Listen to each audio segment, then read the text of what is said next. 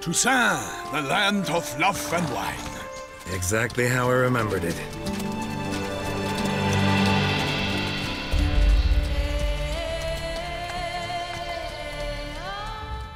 Welcome back everyone, my name is LastKnownMeal and today we are going to talk about the Witcher 3 Blood and Wine DLC/expansion. Just a couple of hours ago I made a video regarding the release date of the DLC itself. There was a leak showing that the DLC is coming out on May 30th, and oh my god, just a couple of hours after I released that video, CD Projekt Red releases the official teaser trailer for the DLC, guys. It is official, we are going to Toussaint. Now the trailer doesn't show that much, but we still have a lot of juicy details to talk about.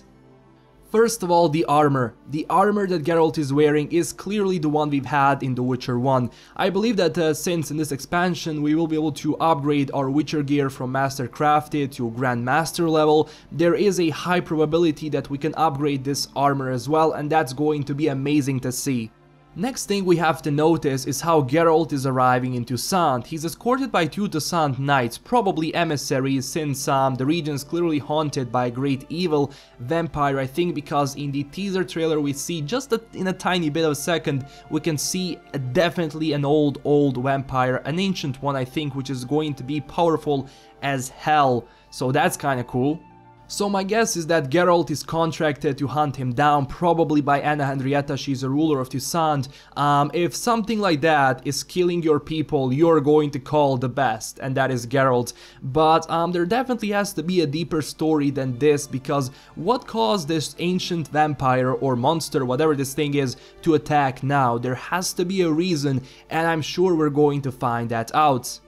So all in all guys, the DLC/expansion is coming out on May 31st, one day after the leaked version, giving us 30 plus hours of gameplay. Price of the DLC is $20, but you can pre-order it for $18, so that's like $2 less, which is amazing. And I can say that for amount of content we are going to receive in this expansion, this is one hell of a deal. For this price, this amount of content, it's amazing. I'm sure that everyone watching this video is so goddamn excited, including me, and I can't wait to start playing it. But anyway, that's all I have for today. Don't forget to subscribe for more Witcher, since I will be playing the expansion once it comes out. I'm going to review it as well, so don't forget to stay tuned for that, and don't forget to also smash that like and subscribe button. So that's it guys, don't forget to stay classy everyone, and bye bye.